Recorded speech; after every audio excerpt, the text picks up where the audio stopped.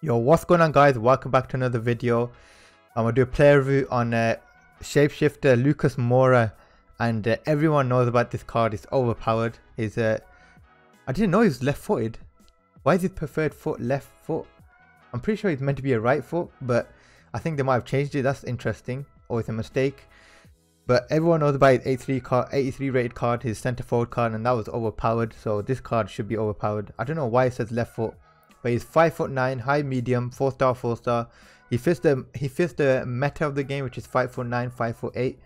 And then looking at his in-game stats, pace amazing, finishing, attack positioning, shot power amazing. Okay, like he's got good passing, but it's not like amazing. His dribbling is amazing, and then he's got good stamina, 99 jumping, 63 strength, 79 aggression. So this card just. It's gonna be a game breaker, I think, in my brilliant opinion, because it's such a good card. But I bought him for, how much did I buy him for? 664k. I don't know if he's dropped already. He might have. Yes, he's already dropped. So I've already lost a lot of money. If you want to go check out the Moura's player of the root, I did a Moura's player review. So if you want to go check that out, you can.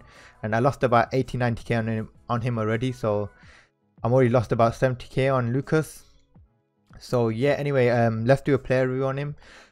Let's go on Footbin to see what chem style to put on him. So guys, this is his card, and yeah, his A3 rated card is a right foot card. So they changed his what's it called again? His main foot, which is right foot to left foot. Then left foot. I don't know why they did that, but anyway, let's do a chem style. Maybe a marksman. Yep, for me straight away I think it's a marksman or a deadeye if you want to get his passing up. But for me it looks like it will be a marksman, maybe a maestro. Yeah, but maestro I would like his finishing to go up as well. But maestro is very good on him. Maybe a maestro. What do the Footbin people say? They said a deadeye and a marksman. Maybe a deadeye is better on him, actually, thinking about it.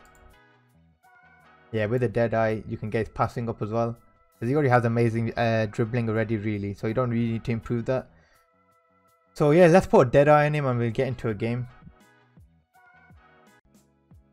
But before we get into a game, I'm playing him in a 4-2-3-1. And I'm playing him as striker because for me, he's got the stats to play striker. So I'll put him getting behind and stay central.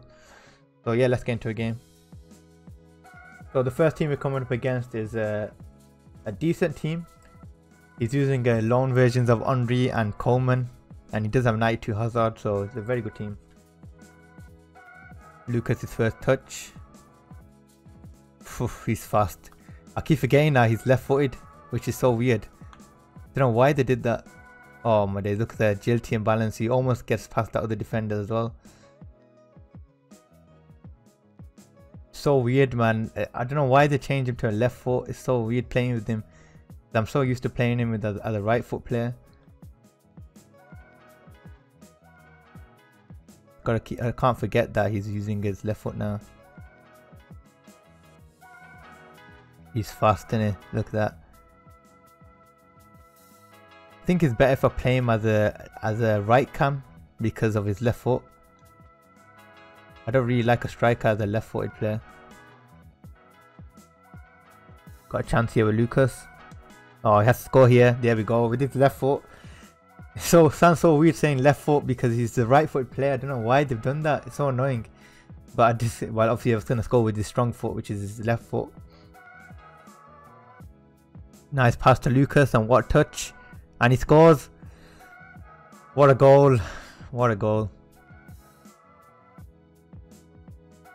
So it's half time, guys, and Lucas Moura scored both of the goals. He has an 8.8 rating already. Scored two goals out of 2 shots. Complete 2 out of 2 passes. 4 out of 11 dribbles. Because I was testing it. I was getting the reason why he only has 4 out of 11 dribbles because I just had to try to get used to that left foot because it's weird playing with him as a left-footed player. But I want to try him out right cam, so I'm going to do that now. Just put Ben Yedder in strike, and that's how we're going to do it. Get a bit lucky there, like Lucas Moura lost the ball, but it went to my player. Brilliant from him there.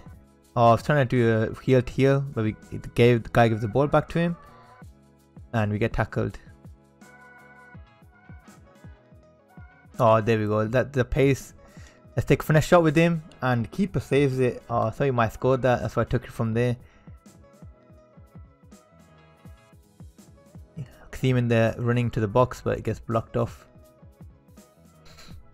So it's full time, guys, and we actually lose the game 3-2. The guy does a comeback. I can't believe I've lost that match. But Lucas does get 8.7 rating. He had he scored 2 goals. It was a bad idea playing him at right cam, because I just can't get used to that, playing him as a left foot player. He just doesn't suit it at all. And he had 3 shots, 2 on target, 3 shots, 3 on target. He should have scored that other one where that could have made the game. Could have made the game 3-0, or the 3-1. I could have made it. That would have won me the match, and I felt like he should have scored.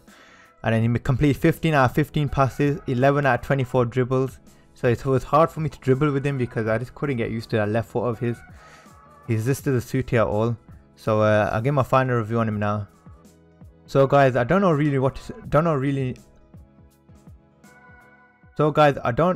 what to really say about this card, because if he was a right footed player still, he would be amazing. But I just couldn't get used to a left foot. Maybe I have to need to play much more games with him to like get used to that left foot. But other than that, he was a very good card in terms of like his pace and his dribbling.